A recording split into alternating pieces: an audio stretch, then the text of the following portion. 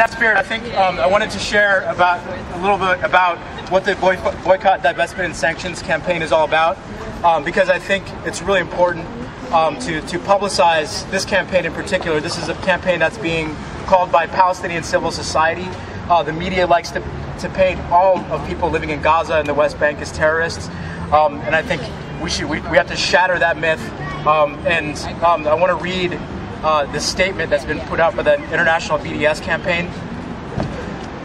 Inspired by the struggle of South Africans against apartheid and in the spirit of international solidarity, moral consistency, and resistance to injustice and oppression, we call upon international civil society organizations and people of conscience all over the world to impose broad boycotts and implement divestment initiatives against Israel similar to those applied to South Africa in the apartheid era.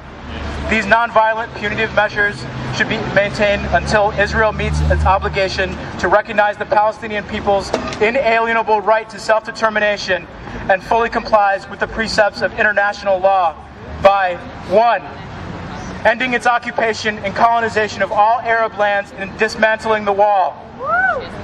Recognizing the fundamental rights of the Arab Palestinian citizens of Israel to full equality. And respecting, protecting, and promoting the rights of Palestinian refugees to return to their homes and properties as stipulated in UN Resolution 194. I think this is a key part of building a sustained campaign, the only kind of campaign that's going to actually bring an end to Israel's assaults, an end to Israel's attacks. As Brian mentioned, we were out here in 2009, and sadly we have to be out here again.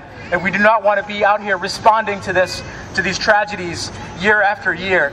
And in order to do that, we have to build a broad-based international campaign that holds Israel accountable, that holds this administration here in the United States accountable for funding the slaughter in Israel, in Palestine.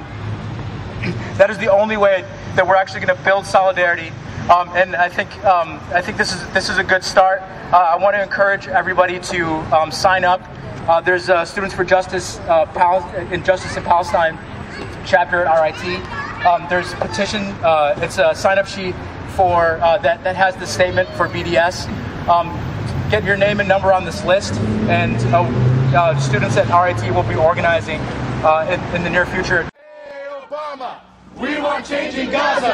Hey Obama, we want change in Gaza. Hey Obama, we want change in Gaza. Hey Obama, we want change in Gaza. Hey Obama, we want change in Gaza. Hey Obama, we want change in Gaza. Hey Obama, we want change in Gaza. Hey Obama, we want change in Gaza. Hey Obama, we want change in Gaza. Hey Obama, we want change in Gaza. Hey Obama, we want change in Gaza. Hey Obama, we want change in Gaza. Hey Obama, we want change in Gaza. Hey Obama, we want change in Gaza. Hey Obama, we want change in Gaza. Hey Obama, we want change in Gaza. From the river to the sea, Palestine will be free. From the river to the sea, Palestine will be free. From the river to the sea, Palestine will be free. from the river to the sea, Palestine will be free. from the river to the sea, Palestine will be free. from the river to the sea, Palestine will be free. from the river to the sea, Palestine will be free. from the river to the sea, Palestine will be free. from the river to the sea, Palestine will be free. from the river to the sea, Palestine will be free. from the river to the sea, Palestine will be free. from